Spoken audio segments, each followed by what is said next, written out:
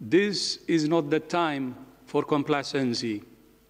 While we continue to receive encouraging news about COVID-19 vaccines and remain cautiously optimistic about the potential for new tools to start to arrive in the coming months, right now, we're extremely concerned by the surge in cases we're seeing in some countries, particularly in Europe and the Americas. Health workers and health systems are being pushed to the breaking point. This is a dangerous virus which can attack every system in the body. Those countries that are letting the virus run unchecked are playing with fire. There is no excuse for inaction. My message is very clear. Act fast, act now, act decisively. A laissez-faire attitude to the virus, not using the full range of tools available, leads to death, suffering, and hurts livelihoods and economies.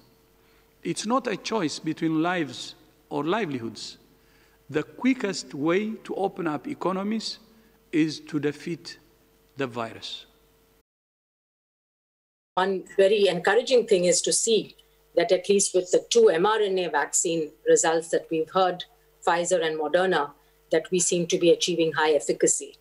But there are many, many questions still remaining about the duration of protection, the impact on severe disease, the impact on different subpopulations, especially the elderly, as well as the adverse events beyond a certain period of time. So we also hope that the clinical trials will continue to collect data, because that's really going to be important for us to know about in the long term. And we're looking forward to getting more results in the coming weeks from the other vaccine trials that are currently in progress.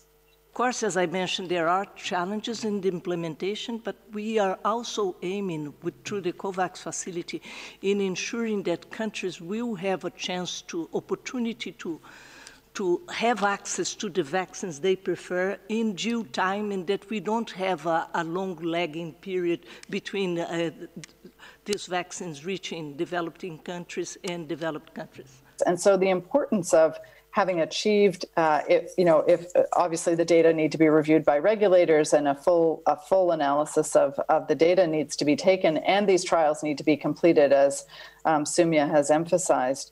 But this is, there was a really nice analogy recently about getting to vaccine efficacy is like building base camp at Everest. But the climb to the peak is really about delivering the vaccines. And this cannot be overemphasized, that the people who need to receive these vaccines are the ones who really are the focus now.